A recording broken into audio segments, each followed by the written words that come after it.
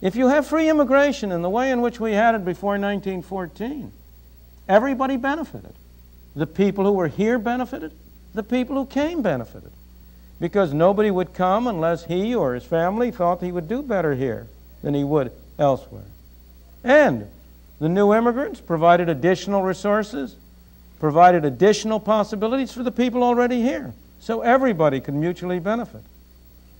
But on the other hand, if you come under circumstances where each person is entitled to a pro rata share of the pot, to take the extreme example, or even to a low level of the pot, then the effect of that situation is that free immigration would mean a reduction of everybody to the same uniform level.